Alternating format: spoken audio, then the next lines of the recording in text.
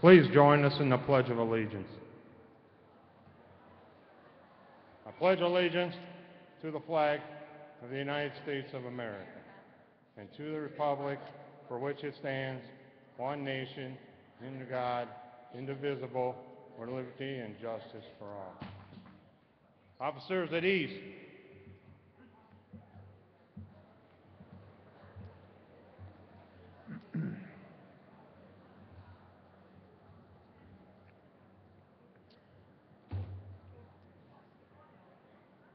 I want to welcome you for being here this afternoon. They've asked that I would open. My name is Sean Bergfeld. I've been a police officer for over 21 years. I've also been a pastor for over 10. The chaplain of Allegheny Police Department. I worked in Olean PD for many years. And I worked in Olean on a two-man team called the Street Crimes Unit. And it was a two-man team. It was undercover, myself and Bob Blofsky. And when you understand what it is to remember and honor fellow officers who have given their life in the line of duty. Don't miss what takes place here today, please. Don't miss an opportunity to see honor, loyalty, dignity, faithfulness, courage, bravery. See this for what it is. To honor those who have been courageous in their employment, courageous in their lives to give their life for serving another. Great story in the Bible, a true story about a two-man team. Jonathan was the king's son and his armor bearer. And it was a huge privilege to be an armor bearer. An armor bearer was hand-selected by the king and his son. The armor bearer was the one who was courageous in battle. The armor bearer was one who went behind the king's son to protect the to protect the son, guard the son. There's a great story that Jonathan looked to his armor bearer and said, okay, we're the good guys, the Philistines are the bad guys. And today we're going to go take some Philistines down. And a two-man team goes before the bottom of a hill and looks up, and there's a Philistine team of over 20 men. And the Philistines begin to look down and they begin to make fun of Jonathan and his armor bearer. Oh, look, the Israelites came out of their hiding spot. And Jonathan looks to his armor bearer and said, this is our day. And this is what the armor bearer said. I want you to see this. The armor bearer says this, and his armor bearer said to him, this is what he says to the king's sons, Jonathan, do all that is in your heart, turn yourself, and here I am. He says, I don't know how many are on the top of that hill. I don't care how many are on the top of that hill. Sir, if you say we go, then we go together. You go, I go. That's the heart of an officer. So many times, an officer finds himself in a place that they are outnumbered. Most of the time when an officer comes on a scene, they are not the majority. They are in the minority. At times, they're outgunned and outmanned. And here we see this amazing picture of a two-man team. Outnumbered, outgunned, in a place of disadvantage. The armor bearer looks and says, I am with you no matter what, according to your heart. You go, I go. You want to talk about courage? You want to talk about loyalty? You want to talk about bravery? Well, they climbed the hill. And I could just imagine being on a SWAT team, and I could imagine in the two-man team, I could imagine those officers who understand the term execute. When you're standing outside a door and you're ready to hit that door and you know that you've got some bad guys on the other side, and then there, all of a sudden the commander says, execute. You know there's some bad guys going to jail today. Jonathan looked at his armor bearer and said, there are some bad guys going to jail today. And they climbed the mountain, and a two-man team took out over 20 Philistines in a half an acre. That is your front yard. A battle took place that changed the direction of a war because of a two-man team. Today you're going to recognize fallen officers who understand and know the term courage, bravery, understand carrying out a command, understand knowing if you turn around, I'm right here behind you. You go, I go. Today you're going to hear those who understand what it is to hold honor in a high place, those who understand what it is to be loyal to your call, and those who've given their life to that very call of what it is to serve people. Let's open in prayer. Father, I come before you and I thank you for this opportunity. What a privilege it is to honor those who have fallen in the line of duty, to honor those, God, who's given their lives to serve others. Father, I pray that this ceremony would be one that is full of honor and bravery and courage. This ceremony is one, God, that is full of one that honors you as God. And Father, we pray for the families that you would encourage them during this ceremony. We pray for those who knew the officers, loved the officers, God, that you encourage them today. I ask that you would bless this service. In Jesus' name, amen.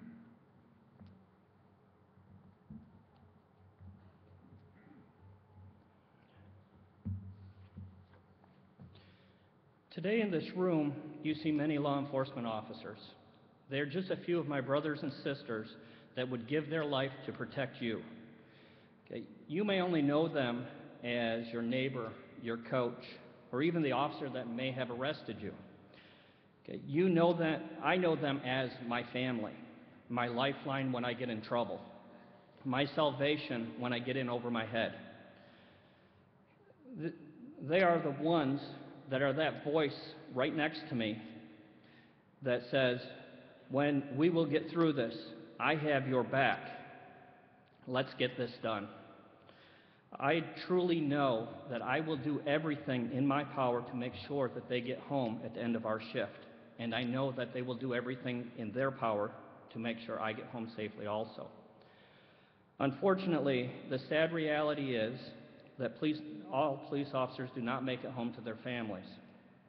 This is why, in 1962, President Kennedy proclaimed May 15th as National Peace Officers Memorial Day, and the calendar week in which May 15th falls, National Police Week. Throughout this week, we honor our fallen officers, our community heroes, our lost brothers and sisters that gave their lives serving and protecting each and every one of us. Today we honor David Destrola of the City of Bradford Police Department, a loving husband, father, son, brother that was killed in the line of duty, end of watch, December 23rd, 1989. We honor Trooper Ross Riley of the New York State Police, a loving husband, son, father. He was killed in a duty training exercise, end of watch, November 20th, 2013. We honor Stephen German of Caneboro Police Department, a loving husband, father, and son that was killed in the line of duty, end of watch, February 20th, 1999. We honor Officer Carl Whipple of Johnsonburg Police Department. He was a loving husband, father, grandfather, great-grandfather, and brother that was killed in the line of duty, end of watch, January 17th, 1984. We honor Sergeant Perry Barrett of the Salamanca Police Department, a loving husband, father, and son. He was killed in the line of duty, end of watch, August 5th, 1982. We honor K-9 Bryson of the Cattaraugus County Sheriff's Department, end of watch, January 24th, 2003. We honor Lieutenant Glenn Peters of Chautauqua County Sheriff's Department, end of watch, February 6, 1962. Officer Truman Brooks of the Little Valley Police Department, end of watch, September 8, 1925.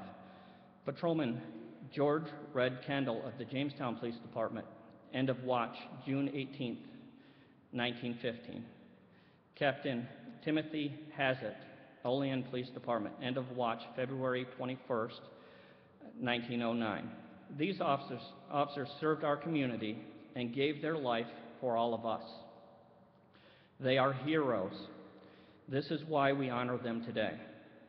In continuation of our program, I would like to thank you all in advance for attending and paying your respects to these fallen heroes and their families.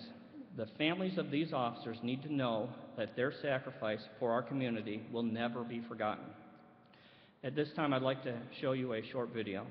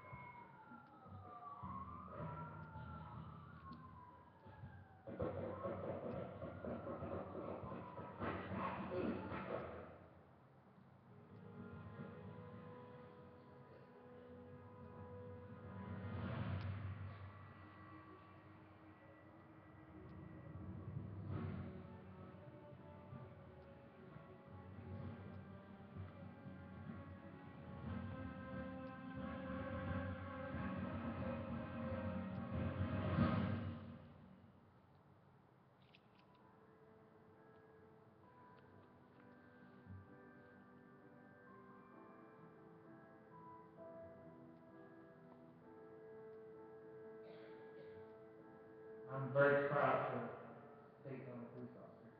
I've been doing this job for 15 years, and fortunately, that injury did not end my career.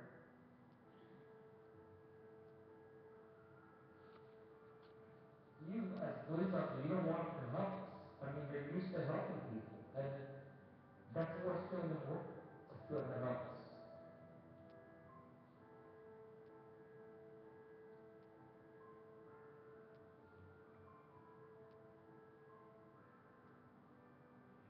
That's my job. That's my profession. This is what I chose to do. While we are here today, somewhere in this county, oh my God, we know for a fact somewhere in this state, and somewhere in this country, there is someone wearing a uniform or wearing plain clothes. They're stopping a car, they're searching a house, they're driving up a driveway, and their antenna is up, and they're saying to themselves, something just doesn't feel right. This is not some regular call. And you know what they are, folks? They're afraid. That's the law enforcement elephant in the room. They're scared. And you know why they're scared? It's not because they're cowards, but because what flashes in front of their eyes is everything they have to lose. Their families, everything that's important to them. And when that happens, and while they're still scared, and while that fear is there and everything is flashing through their minds, and self-preservation screams at them, run! They do not. They go in anyway. They stick it out, and they see it through. That is why I love them, and that is why I grieve.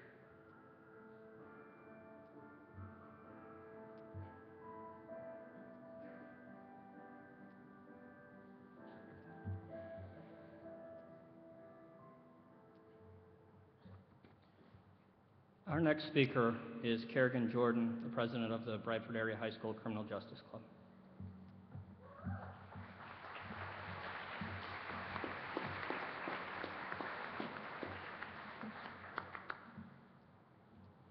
Okay, first I'd like to say thank you for them letting me speak today. And last year I've had to write a speech, and it had to be a write like of the I Have a Dream speech. And I chose to do mine based on law enforcement because it's very influential in my life. And before I get on with my speech, I'd like to call up the two men that have inspired my speech. First is Officer Butch Bartlett of the City of Bradford Police Department.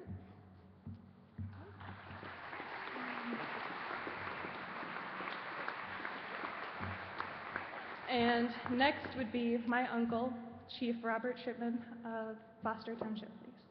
Or Bradford Township, sorry.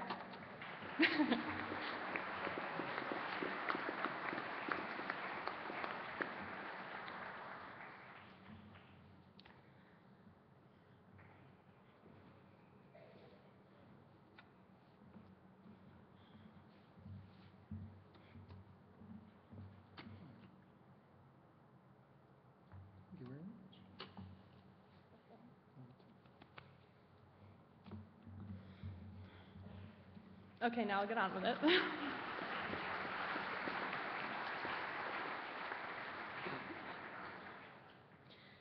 Within these past years, many men and women have gone into the line of duty and have died trying to protect and save the lives of many others, giving us the protective shadow that we stand in today. This momentous act of selflessness gave us a wave of light, justice, and freedom within our nation. Their courage has become a sigh of relief, bringing us closer to putting an end to the violence that shatters our country.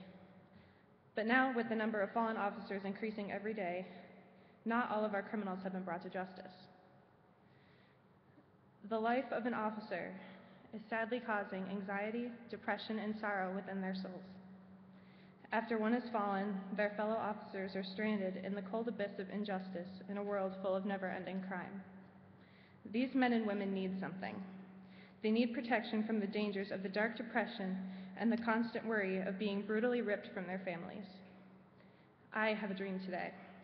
I have a dream that there will be better protection for the ones who give their lives to complete strangers. I have a dream that every fallen officer is properly remembered and actions are taken to help those who have been touched by the wrongdoings of our nation. I have a dream that we will pay more attention to the ones who give their lives to protect us and less to the social media and propaganda that stereotypes these men and women. I have a dream today. I have a dream that every department shall be relieved of their sorrow and every law followed, and that we as a nation can live in peace.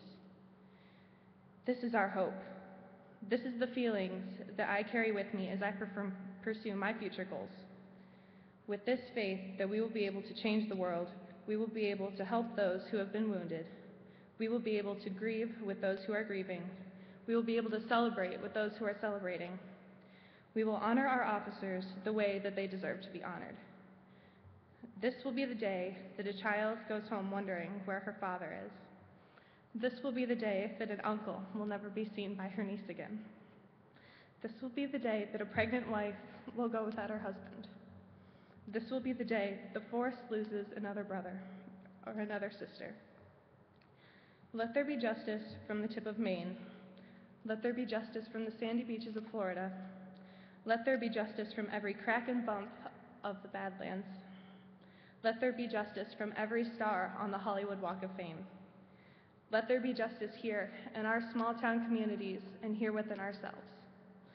And when this occurs, when we allow justice to simmer in the pot that we know as society, we will let it through every door and window and into every heart, and we will know peace. We will be able to go to the day with more justice and less crime, more respect and less hate, for all men and women who put their lives on the line every day. The search for the ones who do not follow the same morals and rules we choose to live by, and for this they deserve our respect. Let us join together and live the prosperous lives that they help us live, and show them our appreciation for the sense of safety and security that they provide for us.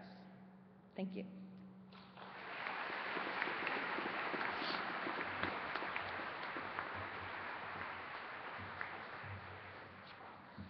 Our next speaker is McKean County District Attorney Raymond Learn.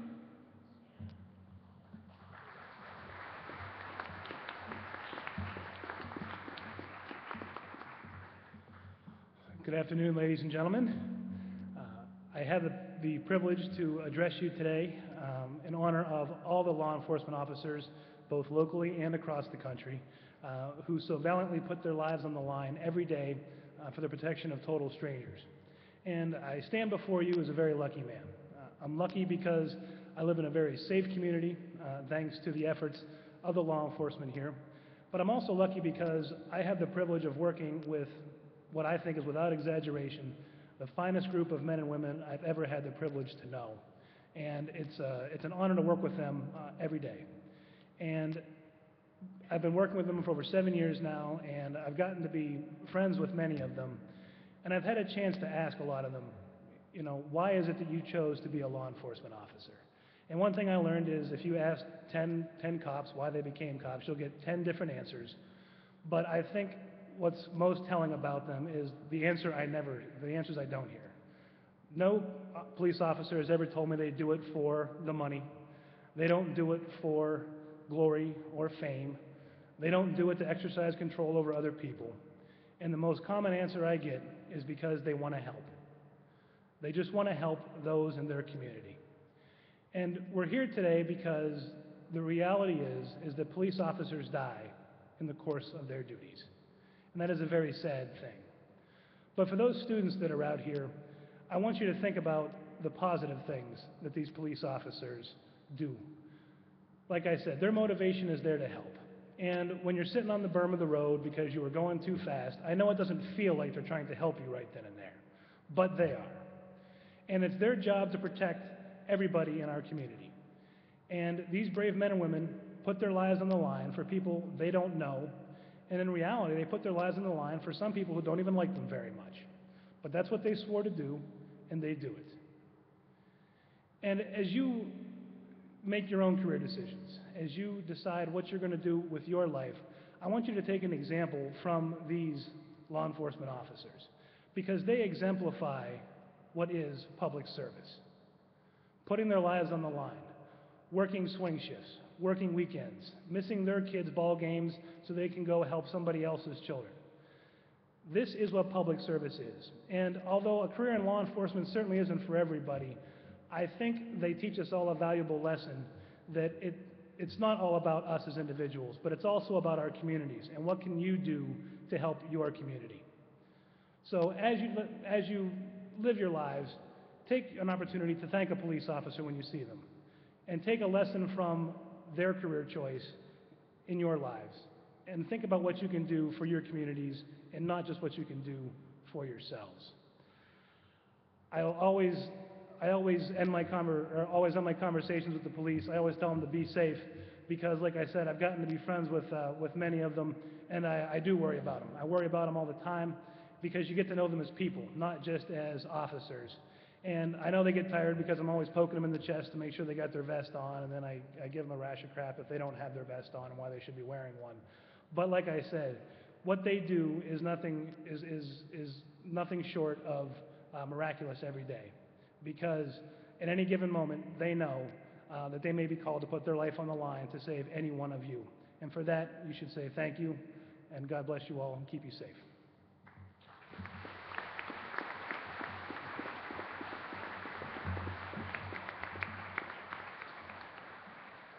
Our next speaker is President Jeff Shade. He's Lieutenant in Bradford Township Police Department. He's a president with our William Hanley Lodge, number 67.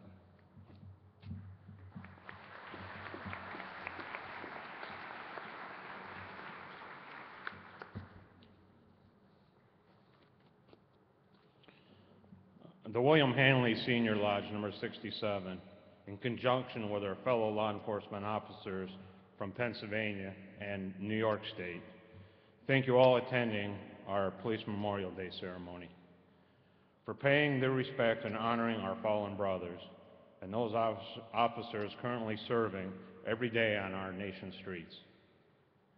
Today we remember our local fallen heroes who have given the ultimate sacrifice in the line of duty. From our local lodge number 67, Sergeant David L. Destrola, Bradford City Police Department.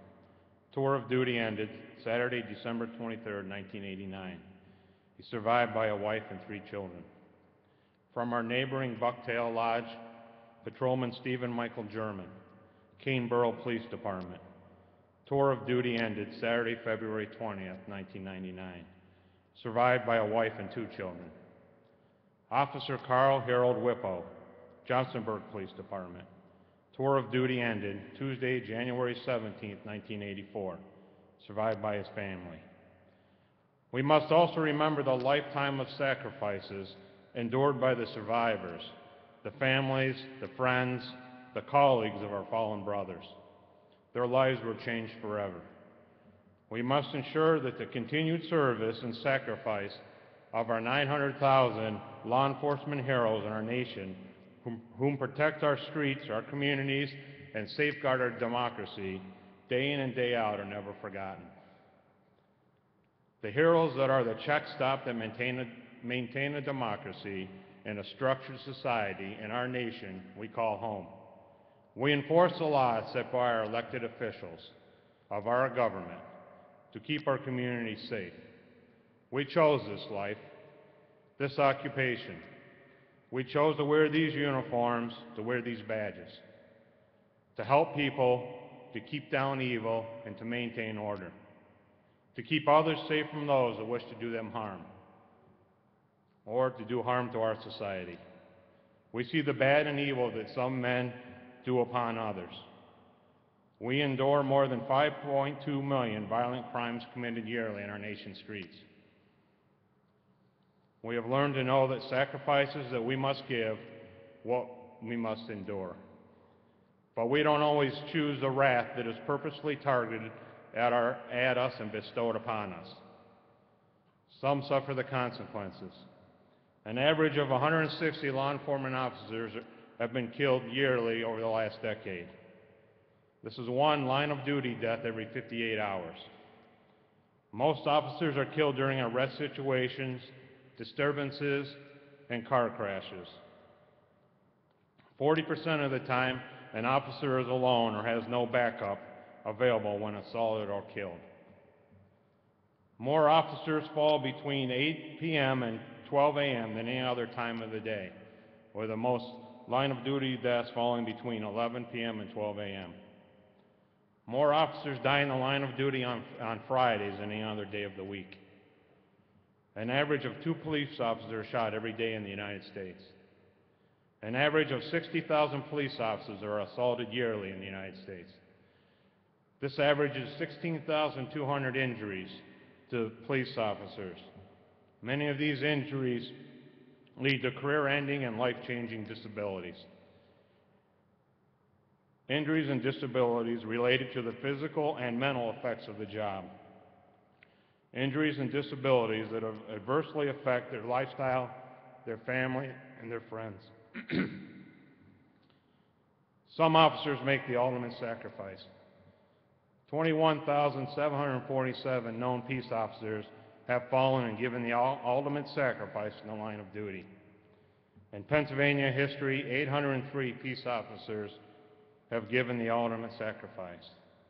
In our neighboring New York State, 1,500 police officers have died in the line of duty. Officers from local departments and communities, Pennsylvania State Police, Olean Police Department, Jamestown Police Department, Little Valley Police Department, Dunkirk Police Department, the Chautauqua County Sheriff's Office, and the Erie County Sheriff's Department, and the New York State Police. Last year, 105 of our brother officers died in the line of duty in our nation's streets. 2 more Pennsylvania police officers made the ultimate sacrifice. Patrolman Daniel J.J. Lomax, Forest City Borough Police, survived by a wife, daughter, and several siblings. Patrolman William Jerry McCarthy IV, Shenango Township Police, end of watch Thursday, May 2nd, survived by a wife, 2 sons, a daughter, a stepdaughter, and a stepson. New York State fallen officers in 2013 there were 6. New York State Trooper David W. Cuniff, survived by a wife and 2 young sons. Trooper Ross M. Riley, survived by a wife and 3 daughters. Trooper William P. Keene, survived by his wife, 7 children, and 6 grandchildren. Trooper Winston I. Martindale, Jr., survived by his wife, son, and daughter. Detective Charles John Wassell, Jr., Peekskill Police Department, New York, survived by his wife. And Police Officer Patricia A. Patty Parrott of Buffalo Police Department, end of watch Saturday, February 2nd, 2013. This year, so far in 2014, 42 law enforcement officers have died in the line of duty. 2 more police officers from New York State. New York City Police Department Officer Dennis Guerrera, survived by a wife and 4 children, and Police Officer David W. Smith, survived by a young son. In 2013, 17 K-9s were killed in the line of duty, 9 from Pennsylvania, 2 from New York State. So far in 2014, 7 K-9s were killed in the line of duty. If it wasn't for the bravery and the sacrifice in finding and apprehending bad guys, many more of our officers would die in the line of duty or be injured or killed. We must remember and embrace the survivors, the families, the wives, the husbands, the children, the grandchildren, the parents, the brothers and sisters, the aunts and uncles, the friends and colleagues of the fallen officers. Their lives continue onward without their loved ones, a life that has changed forever, the life without the protection of a fallen hero. Heroes who gave the ultimate sacrifice to safeguard our streets our communities that we call our homes. It is their service that stands between society and people who will do us harm or do us wrong. It is their service that keeps us safe on our streets and safe at our homes at night. God bless all that have fallen for us and paid the ultimate sacrifice. Lest we forget, may they rest in peace.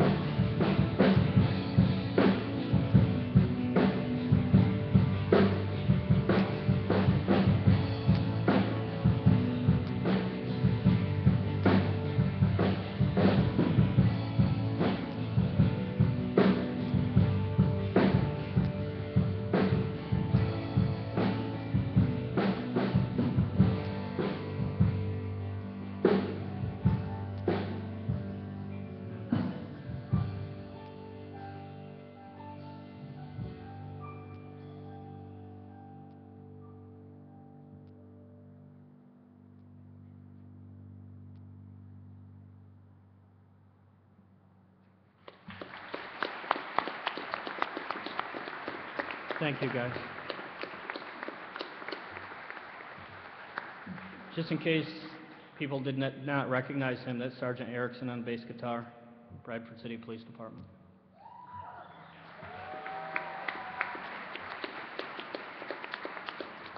Our next speaker is Deputy Bob Renfret of the Cattaraugus County Sheriff's Department. Bob is a 38-year law enforcement veteran and a 31-year K-9 handler.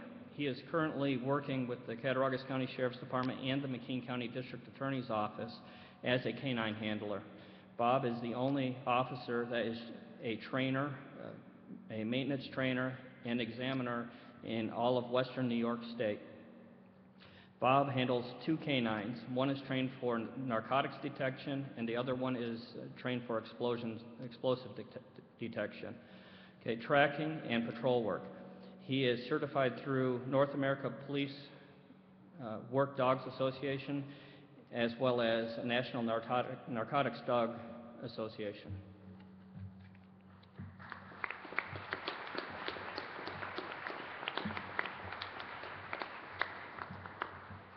I want to thank you for this opportunity and the recognition.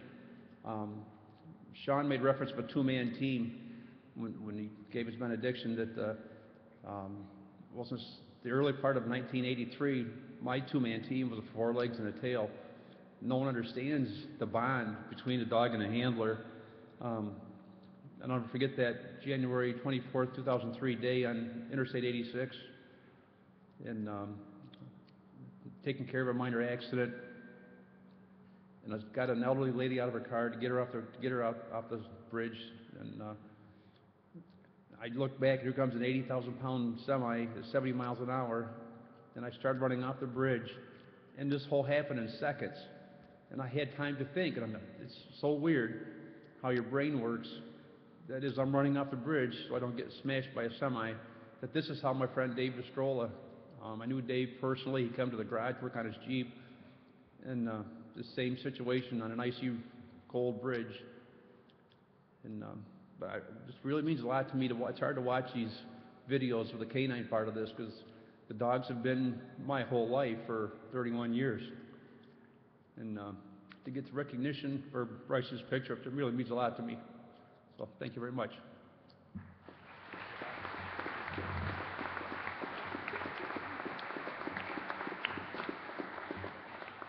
Our next speaker is Timothy Wickham. He's sheriff in Cattaraugus County in Western New York. He is currently serving his 25th year in law enforcement, where he spent 7 years working major crimes in Criminal Investigation Bureau. It was in this role that he was recognized as the Blue and Gold Officer of the Year in October 2000. Sheriff Wickham possesses a master's degree in counseling education for St. Bonaventure University and is certified police instructor in the areas of interview and interrogation, basic and advanced juvenile officer training, the investigation of sex crimes, and the law enforcement response to school violence. Sheriff Wickham is a graduate of the 2006 session of the FBI's National Academy and has been specialized training includes crisis negotiation with the Los Angeles Police Department's death scene management with the FBI and sex offense seminar with the New York State Police. And he has recently been certified as a SWAT team fitness specialist. Sheriff Wickham has been an adjunct professor for both St. Bonaventure University and Jamestown Community College. He serves as the 3rd Vice President for the New York State Sheriff's Association and is a past president of the State of New York, Pennsylvania Juvenile Officer Association. Please give him a warm welcome.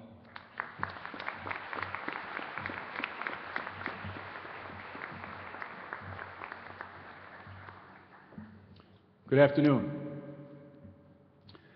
I'd like to extend a thank you and my appreciation to the faculty and administration of the Bradford High School for hosting such an important event, especially for giving me the opportunity to address everybody.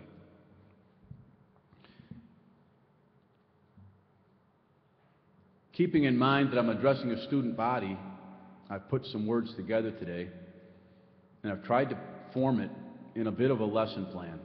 It is my hope that all of you will leave here today with a better appreciation, education, and understanding of the sacrifices that law enforcement makes. I'd like to start it by having the canine officers out back bring in their dogs to sniff for tobacco, alcohol, and marijuana. I'm just kidding. I wanted to see if someone was going to run.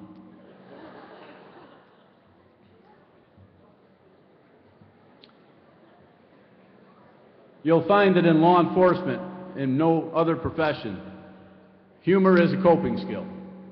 And I think we all needed a smile. But now it's time to get serious again. It is so very important to honor and remember those that paid the ultimate sacrifice. They've certainly earned it. Their families deserve it. So I'm glad we're doing it. That being said, August 18th, 2009 was the darkest day in my career. I received a text message from one of my best friends, a fellow law enforcement officer. And he was in trouble. And he died. It was an unnatural death, one I continue to struggle with. And as a police officer, I put my work clothes on. And I've been chasing the culprit ever since, seeking revenge, justice, accountability. I'm still chasing it. It's become a mission of mine. You won't find my friend's picture on this wall because it was not a line of duty death. He killed himself. Now let me explain what that means here today. There are a lot of natural and unnatural manners that are threats to the police. Currently, right now in Cattaraugus County, we have flooding in the west part of our county. We tell everybody to stay inside until it's safe. The police officers can't go inside. We're working side by side with first responders to make it safe for everybody else. The natural disasters that could take police officers' lives can include hurricanes, tornadoes, floods, accidents, traffic accidents, donuts. And we all know some of the real threats are man-made. Bad people making bad choices, using weapons, using their hands, killing police officers, assaulting police officers. And we face them every day. The traumas that we encourage people to stay away from, to stay home, and to be safe, police officers wade into to eliminate the threat. In doing so, they incur trauma, traumatic events. So my message today, this education you're about to receive, is for each and every one of you, but specifically in the student body. Those of you that have ever considered a career in emergency response or the military because you want to protect and serve and help people, because let me tell you, it can be one of the most rewarding and greatest professions there is. I've lived it for 25 years, and I love it. I eat it, I sleep it, I breathe it. But those of you that have considered it, please keep both your ears open for the next 10 minutes. This message is specifically for you, and specifically for my brothers and sisters that are on stage with me today and lining our walls. During the Civil War, officers started to realize that some of our soldiers that were exposed to battlefield trauma changed. Some of them started having trouble sleeping. Some of them had higher blood pressure. Some of them had panic attacks, anxiety attacks, eating disorders. They're shorter tempers. They were disconnecting from their friends, disconnecting from their comrades. They weren't quite the same people they were before they waded into battle. For lack of an education, our medical staff and our officers diagnosed those soldiers with something called soldier's heart, because it appeared they had a broken heart. And then World War I came along, and now we're a better educated society in the fields of psychology, medicine, sociology.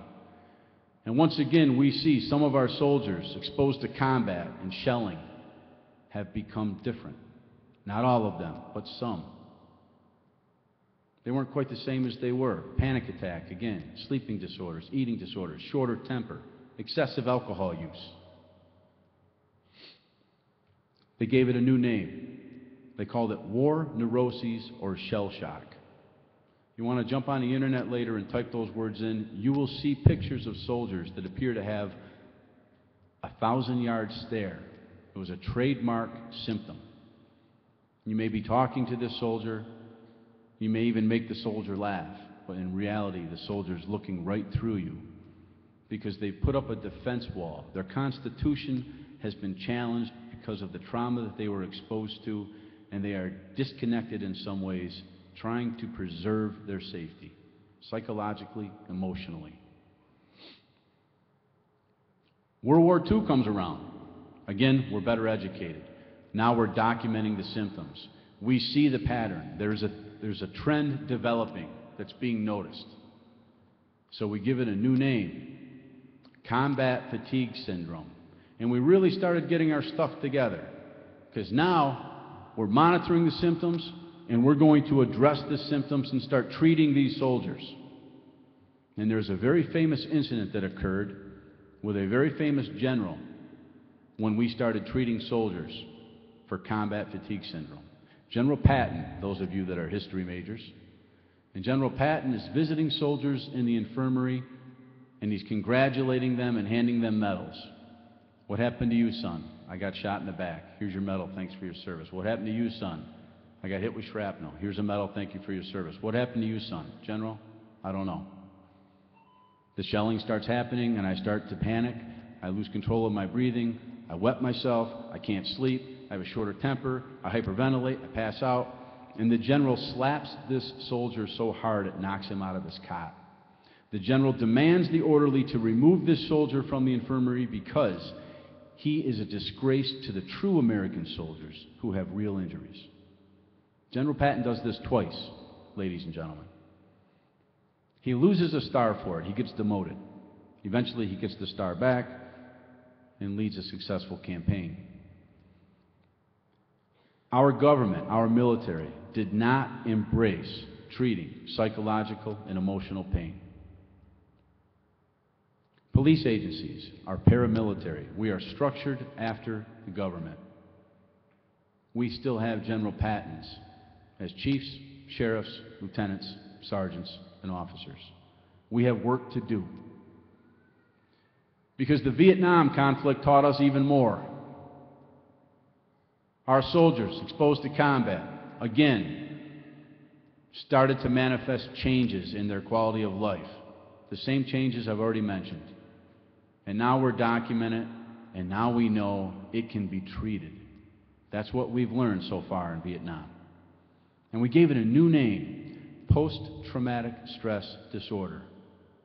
It is still with us today. It is in the DSM-5. It is the manual that psychologists, psychiatrists, clinicians will use when they sit down and talk with you and try to identify if you're manifesting something that's robbing you of your quality of life. It's a disorder, psychological disorder. Vietnam put it on the map. Our soldiers coming back from Vietnam were not treated very well. They were jeered at. There were protests. It was not a popular conflict. None of them were screened for PTSD, but those that started to exhibit signs and symptoms started to get treatment, and our nation has learned how to successfully treat PTSD. We're currently at war again, Iraq and Afghanistan. Now, every soldier upon return is getting screened for PTSD. I would suggest to you that the system is still flawed. Picture yourself in a foreign country with a rifle for 13 months, having your life in danger dozens of times, watching horrific death and tragedy and chaos all around you, when everything you love is back home here. And when it comes time for you to get home, you sit down with a therapist who's asking you if everything's okay. Will you be tempted to give the right answers to get home faster? The answer is yes.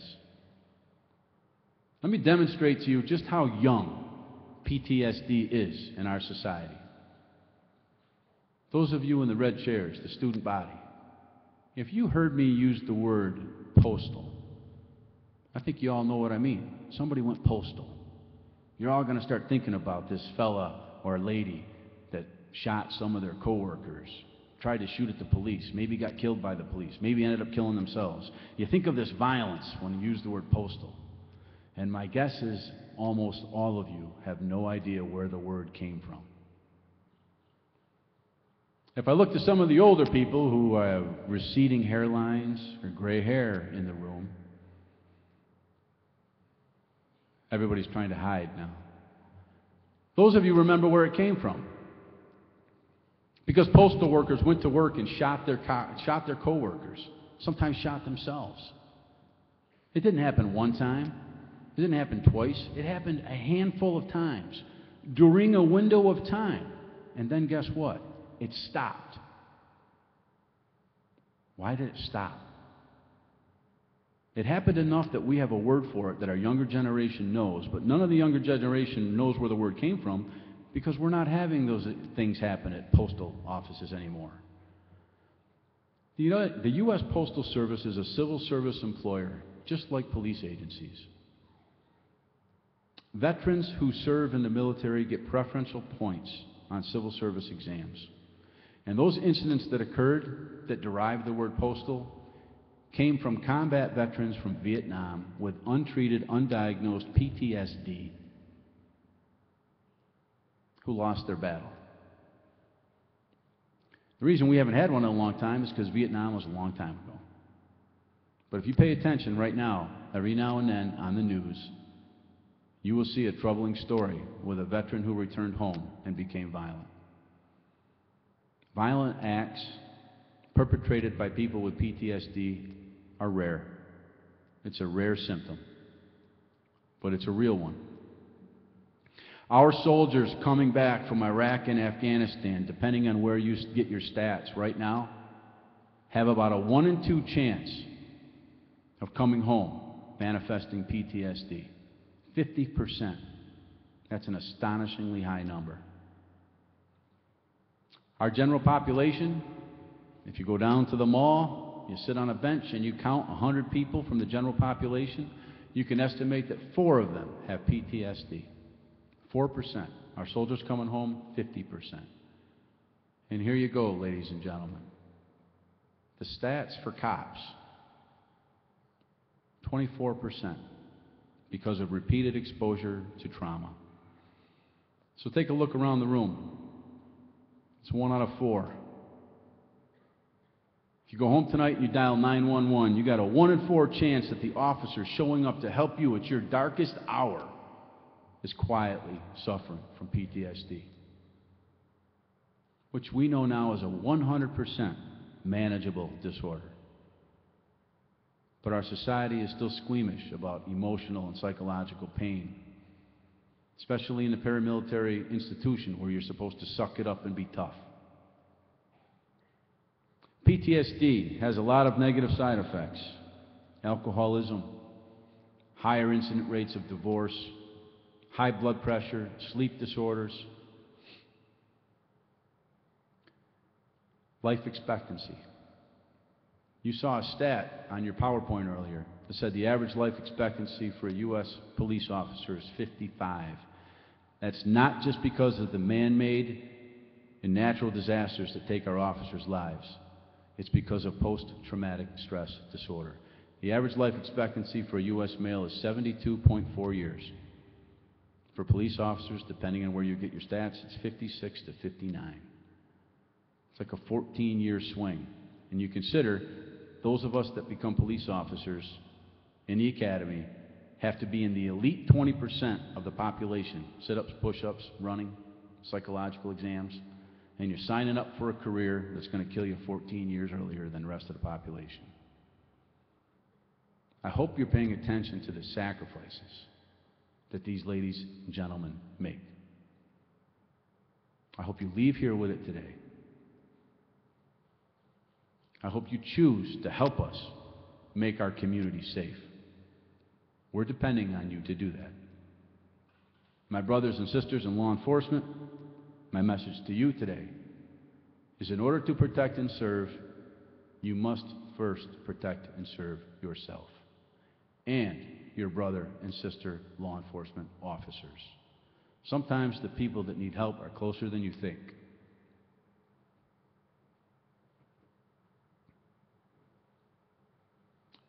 Be safe. Thank you.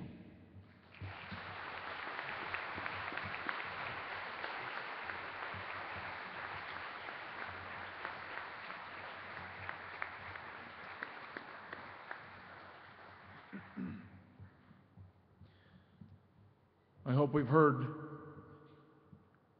what you've had to hear from today. That you leave this place understanding a little bit more about honor and dignity, loyalty, bravery, and courage. And that you allow your character to define who you are and what you do. Let's pray. Father, thank you for this afternoon, and thank you for a time that we have remembered those with a great place of dignity and honor. Father, we pray for those who desperately struggle with so many different things in their heart and in their minds. God, I ask that you would bring a great rest to those and great peace to those through the counseling and through the help, God. And Father, we just ask that you would continue to show officers and law enforcement, men and women, wisdom, discernment. Father, you would protect those in uniform. We ask this in Jesus' name. Amen.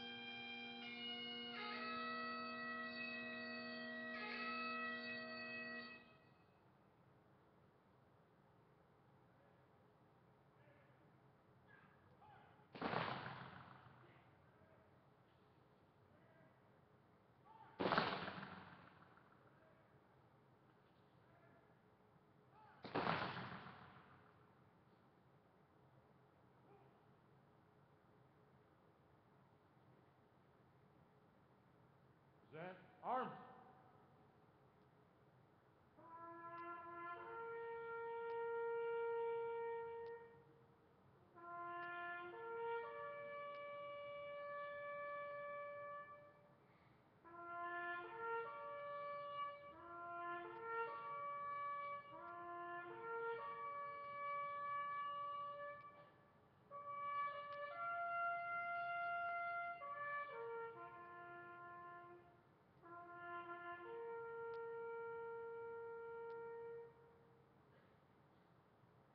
At ease.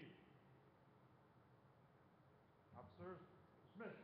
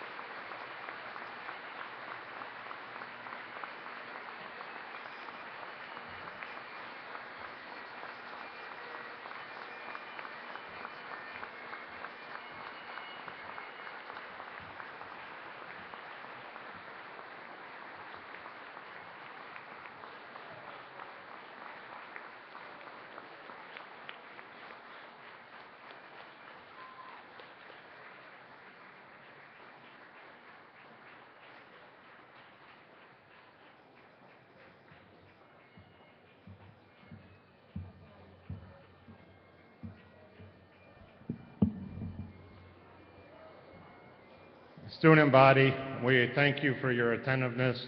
Thank you for attending.